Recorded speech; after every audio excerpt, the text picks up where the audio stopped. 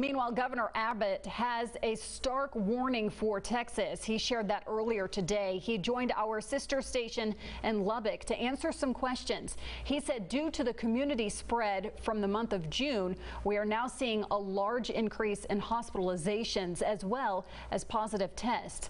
His mask mandate, he says, is the last option before he'll be forced to send Texas back into a lockdown.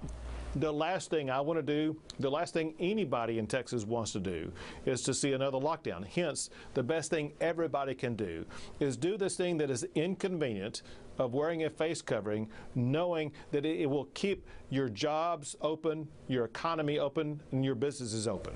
He added the state is getting ready to restart testing at nursing homes. They finished up at the first round at the end of May. Jails will also undergo testing again as well based on case count.